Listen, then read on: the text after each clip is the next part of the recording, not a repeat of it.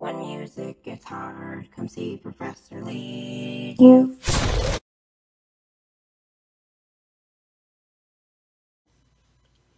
Hey guys, I'm Professor Lee Euph, and today we got a lot to review between figuring out if chords are major or perfect according to their intervals, then the qualities of those chords, is it going to be major, minor, augmented, diminished, or perfect, and then how to invert those chords, and then to finish off with scales and the formula for major scales.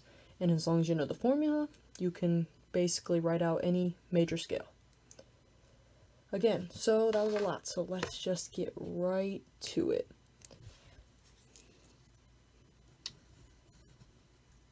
So what we'll start by doing is writing out the chords themselves, because you have to, the only way you're going to know if they're major or perfect is depending on their intervals. So we'll do our first interval here, which will be a second, and then our third, then the fourth. If you can tell, the bottom note stays the same, so it's always going to be C because we're in treble clef. The bottom note stays the same, and it's just the interval is the distance between two notes. So you know this is going to be a fifth because you're going to count from the bass note, which in this case is C. 1, 2, 3, 4, 5. 5 lines and spaces. And it's going to be right there. That's how you know that's a fifth. If we continue, count up 6. 1, 2, 3, 4, 5, 6. Make sure you always start with your bass note when you're counting them, so you know you get the correct interval. And that would be there. And the last one.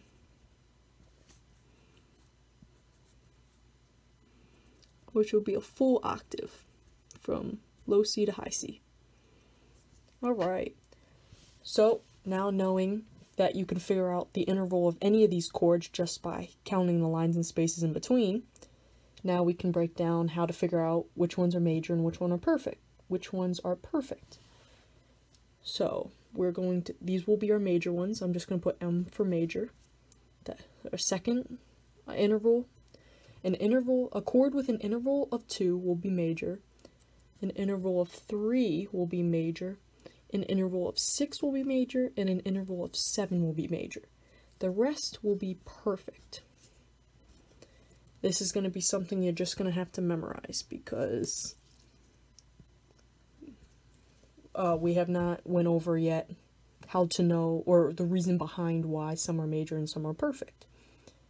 So anyway, so you're just going to have to remember that the 2nd, 3rd, 6th, and 7th are just major chords, and the 4th, 5th, and 8th interval are perfect. Also, another perfect chord is the unison chord, whereas if you just had 2 C's next to each other, that would be a perfect chord as well. So unison, 4, 5, and 8 will be the perfect chords. So now that we got that down, we can start figuring out the quality of these chords. So for example, let's practice using a couple of these chords. So let's say I have a chord that starts on low C. Again, we're in treble clef. It starts on low C and goes up to G. First, let's figure out how many intervals this is. So we count from C. So you count C first, so 1, and then the space underneath the line is 2. The line is 3. The space is 4, and the line is 5. So we know this is going to be an interval of 5. Now, we have to figure out if it's major or minor. If it's major or perfect, which we just go to our handy-dandy little chart here, and we figure out is 5 major or perfect. It's perfect. So it's just going to be P5 is how we label that. Let's do another one. We have another low C. And we're trying, let's do this one. What's the interval spacing of that? Well, let's count. 1, 2, 3, 4, 5, 6, 7. So it's an interval of 7. Is 7 major or perfect? Major in this case. So that'll be M7, or a major 7th chord. It's pretty straightforward. And again, you guys should have already went over it in a broad sense anyway. The next thing we have to start to worry about is if our chords have the same bass note we've been using, like a C, but the other note has an accidental in front of it, which again is either a sharp or a flat or even a natural in some cases. But let's say this has a flat. Now we have to be like, you know, what kind is that? Well, we can figure out the interval at least. So 1, 2, 3, 4, 5. So it's an interval of 5. But now we don't know if it's going to be major or perfect, because any of our major or perfect ones are all without accidentals. So our chart for figuring out accidentals is, I'll put it over here, is we'll have major in the middle. If it's a sharp, it's going to take major up to the symbol for augmented. So that means augmented, excuse my handwriting. Or if you start at major and you go flat, that would be minor, so small m. Or if it's another flat, you go down to diminished, which is a circle.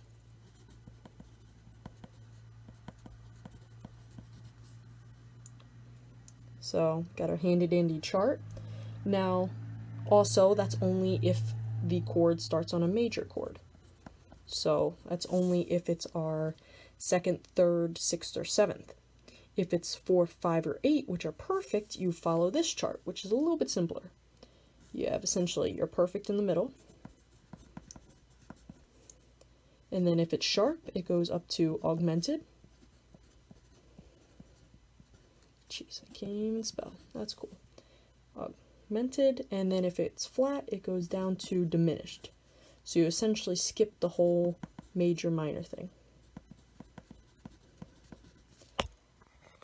So essentially, the two are going to be the same type chart. It's just in the middle is your major and minor here, and for your perfect, it's just perfect.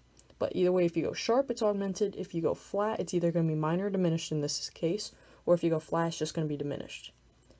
So again, this is all just going to be stuff you're going to have to just memorize. But as you get further into theory, it will start making more sense, and it won't be so much like, oh, I got to memorize this. You'll just already know. So anyway, now, if we try to follow our charts, and we go back to this example here, so again, we figured out the interval was 5, but now we have to figure out, it has a flat up here. So the flat tells us to go down. But is it major or perfect? Well, is 5 major or perfect?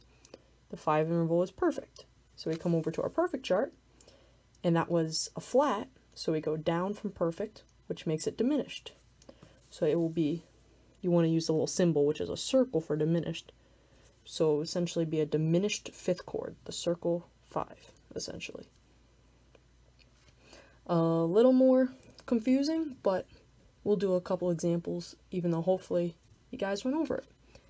So let's say we start, oh wow, that's not cool. Okay. Starting low B flat. Not B flat, wow, C, because we're in treble. I knew that.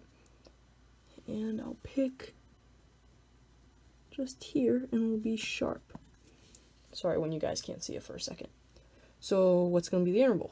It's going to be an interval of 3. Goes 1, 2, 3. So we know it's 3. But now, is 3 a major or minor chord? 3 is major. So we come to our handy dandy major chart. If it's major and it says it's going to be a sharp major, then we're just going to go up to augmented, which is the little plus sign. So it's going to be a plus 3, which just means augmented 3rd chord.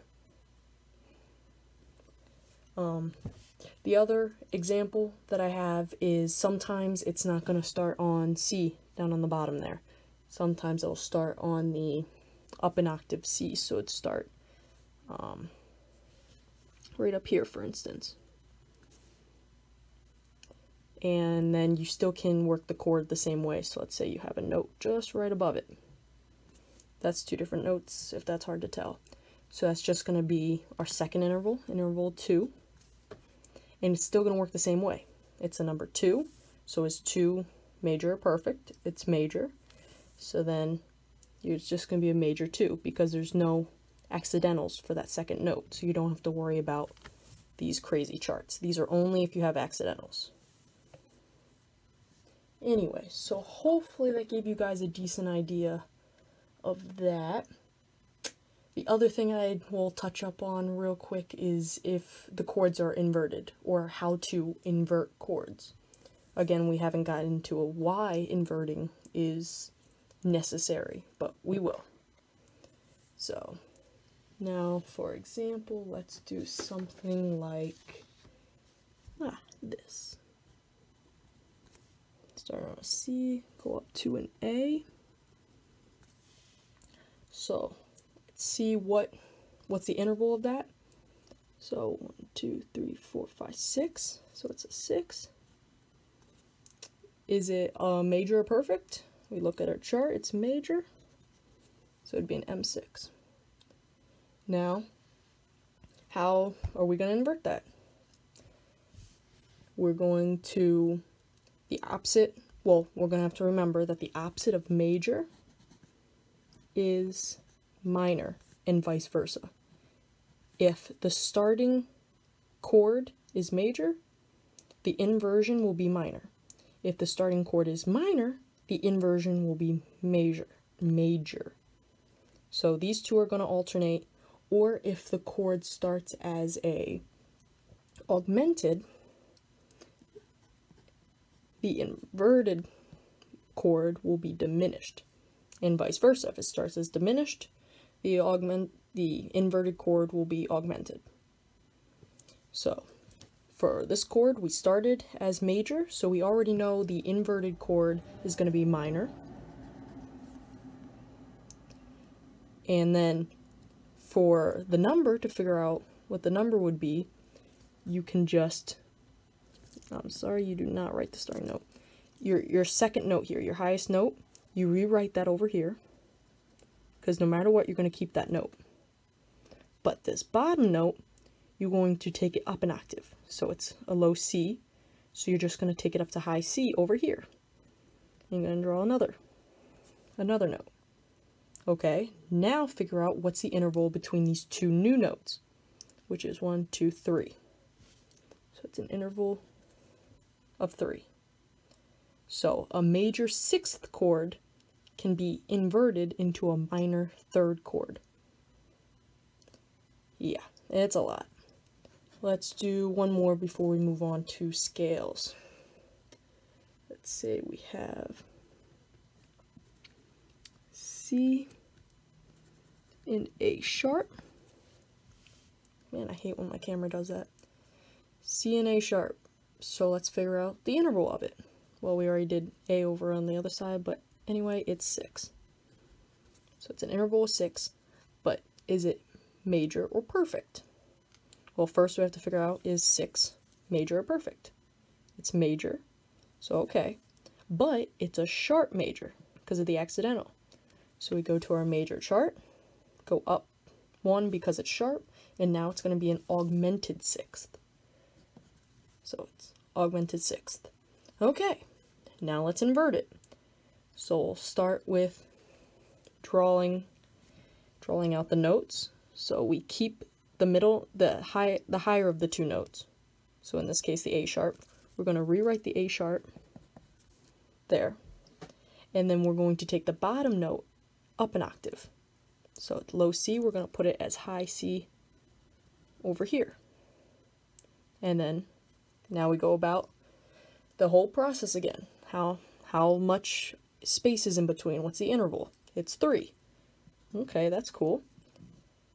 Then you figure out what's the opposite of a augmented chord.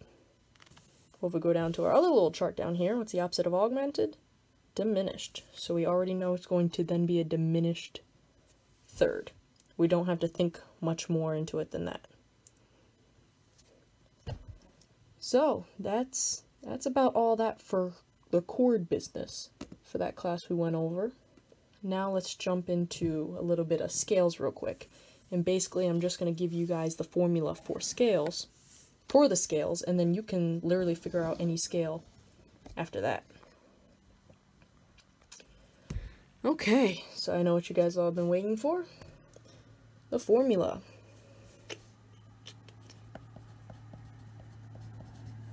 Wow. That was really bad. Okay, anyway. So we're just going to do... What's the best way to do this? Okay, yeah, we'll just do B flat. Let's not... B flat major. In treble clef. Well, even though you guys can't see it, I'm just going to write out the B flat major scale. And it doesn't have... And I think I'm doing it in quarter notes, but it really doesn't matter how you particularly write it in this case. But essentially, just make sure you have all the notes there. Okay. So, the formula is, it's going to be, in between the first two notes, is going to be a whole step. In between the second and third note, needs to be a whole step. I'll explain more of the whole steps and half steps in a second. The third and fourth note needs to be a half step. Fourth and fifth note, whole step. Fifth and sixth note, whole step. Sixth and seventh note, whole step. And seventh and eighth note is a half step. Again, you might not totally understand that right this second, but I'm about to break it down a little bit for you guys. So, the trick is, whatever note you go to start on, let's say we're going to do key of F major, right? So we know in F major, what's it going to start on? You guessed it, F. So then once you have your starting note at F, just write out your other notes, you know, in scale order. So the G, A, B, C, D, E, all the way back up to F. And you don't need to worry about sharps or flats yet, because that's what we're going to figure out. If you guys already know how many sharps or flats the key of F major has, good for you. But you got to learn how to also break it down. Alright, so now following our little formula, it says the first two notes need to be a whole step apart. So is the key, are the notes F to G a whole step? Think of a piano. Is it a white key, a black key, and then a white key to get from F to G? Or are the two keys right next to each other? So, on a piano, it would be the white F key, then it'd be the black key, which is F sharp or G flat, and then you have the white G key. So the point is, F is a whole step up from G. So we know we're good here. This whole thing is a whole step. We don't have to do anything with it. Okay, now for the next one. G to A. Is that a whole step? We need it to be a whole step, is it? Yes. And hopefully you guys understand whole steps and half steps at this point. If not, I can explain it in another video. Just let me know. Wow, that did not look like a W. Okay, now A to B. Is that a half step? It needs to be a half step. It's not, because you have the white A key, a black key, which is for A sharp, B flat, and then the B key. So that would be a whole step. We need it to be a half step. So the only way we're going to make it a half step is you never want to change the note you've already worked with. We've already worked with this A for this whole note step. So no matter what you're going to change the other note we haven't touched yet, which would be B in this case. So we got to change B to make this A to B a half step. The simplest way to do it is to flat B, because A to B flat is a half step. You're going from the white A key up to only the black key, which is A sharp or B flat. So that's our half step. So that's how you know that in this case the fourth note of the scale will be flat, which is B. So now this part is our half step. Perfect. Now our next step should be a whole step. Is B flat to C a whole step? Well, let's think. You have the black B flat key, then you go up to the white B key, and then there is no black key in between B and C. So you go right from the B white key to the C white key. So that will be actually a whole step from B flat to the white key C. So that is a whole step, so we can just keep that as is. I didn't even write it in the right spot. So that will be a whole step. Okay, perfect. So now let's go from C to D. Is C to D a whole step? We need it to be a whole step. It is. Is D to E a whole step? It is. And then is E to F a half step? It is, because the white E key is right next to the white F key. There is no black key in between. If there's a black key in between, we'd have to adjust the F or something to make it only half a step. But the work's already done for us because the white E key is next to the white F key. So that will be our half step. So now you have just charted out the key of F major. So F major has how many flats, how many sharps? Has just one flat. So that's how we're going to figure out the keys of each type of scale and how many sharps or flats they have, because that will help us progress more within theory itself and not getting hung up so much on, well, I don't know how much F major has. Now we have a simple formula of how to figure it out. This formula is definitely going to take some practice to get used to doing any type of scale, but don't overthink it. The easiest way to think about it is, like I was saying, is with a piano. But if you're not so confident on, piano, think of it on your instrument or in your vocal type warm-up scale-y things. It's all basically the same. And just revert it back to that. Hopefully that will help. If not, I can explain it further or whatnot. But this is definitely going to be an important concept to grasp because we're going to be building off this for sure. We're going to need to know how to write out scales, notate scales, to start applying the chords more. Just like we spent all that time on all these glorious chords, it's all going to be driven off scales. So we got to know how to write them. Alright, well, I'm done blabbering. Hopefully that was a good review for you guys. That was a good review for me anyway. And let me know if you guys need anything. Good day.